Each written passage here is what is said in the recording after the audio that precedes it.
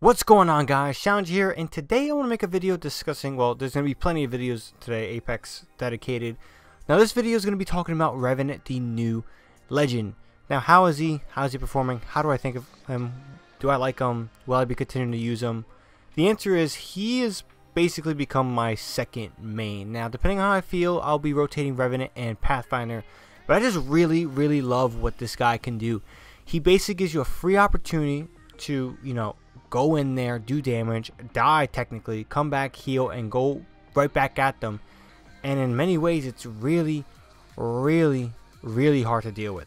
Also, on top of that, he has a grenade that basically negates all abilities, and it's just really good. Now, full on, I'm going to give a little bit of a breakdown of what he can do. Now, Revenant is pretty much your traditional legend in terms of, moving, but he has a few enhancements. Now, crouching, he can somehow, I don't know why, but he crouch walks really fast and really quietly.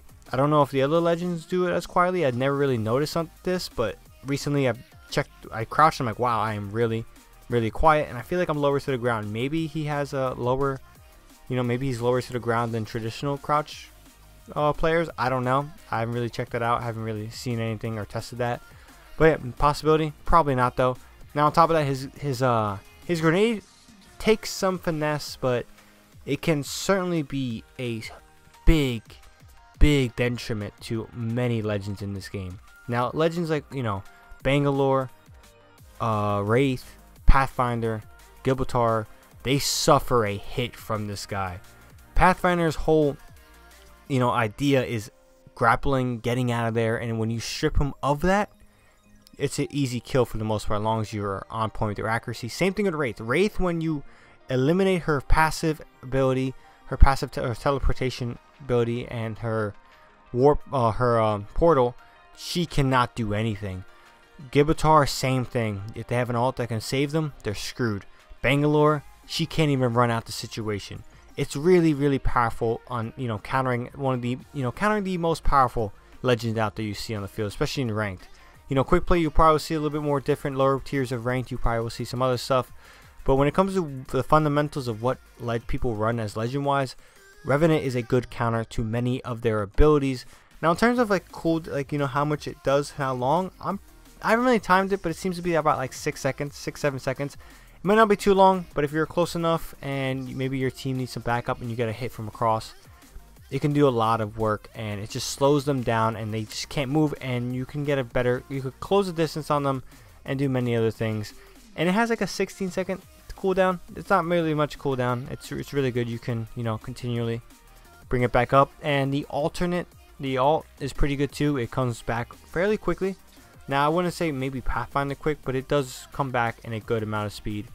Now breaking down his alt, it does need a little bit more detail than what is described. This has kind of been one of the most confusing things. How does it alt work? Do you take damage? Do you not take damage? You do take damage. So when you are in this state, your shield remains at where it was when you entered the state, and basically whatever damage you take is only to your health.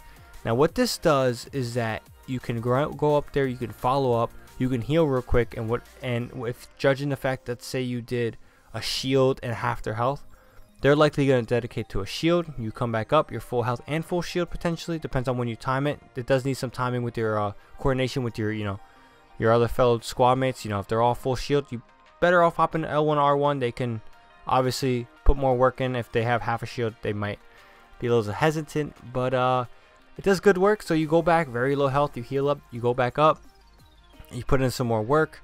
It's really good, but you do got to remember that when you place this, you do got to place it smart. You got to hide it. It is like pretty much attack insertion in Call of Duty. They're going to see it. They're going to know you're going to spawn there once they kill you. Now, will they do it? Will they get you? Depends how quick their reflexes are.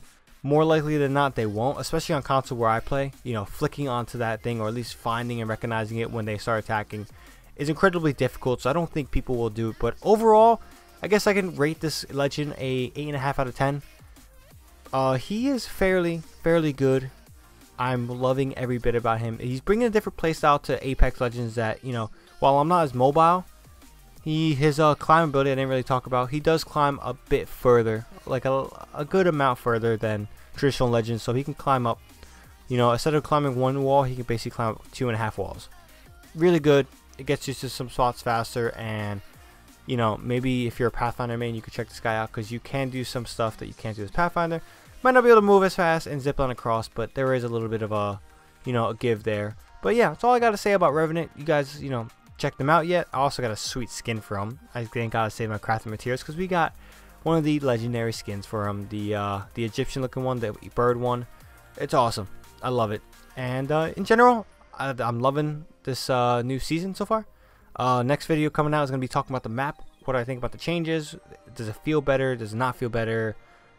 Can King's Canyon come back soon enough? But stay tuned for that. That should be dropping some point today, sooner rather than later. And at the end of it all, we got a nice old gameplay of some stuff I messed around with. But until next time, guys, hope you guys have a good one. Subscribe for more Apex Legends gameplay news, and as well as gameplays and news and all this other stuff from other games and reviews. But yeah, until next time, guys, hope you guys have a good one. Hope you guys have a good one. I don't even know what I'm saying. I'm tired as hell. Been playing. This is like 3 o'clock in the morning. I'm recording this. ShadowNinja here, and I'm out.